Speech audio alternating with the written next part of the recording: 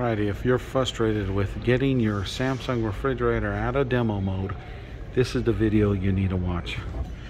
These are the 2020 control panels, and how in the heck do you take this thing out of demo mode? Well, I'm going to show you here.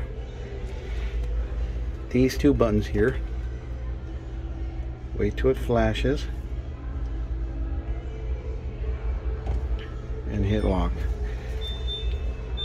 And that is out of cooling off mode. To double check it, close the darn doors and unlock it. Close the doors. Open it back up. And it should not display off. You have done it correctly.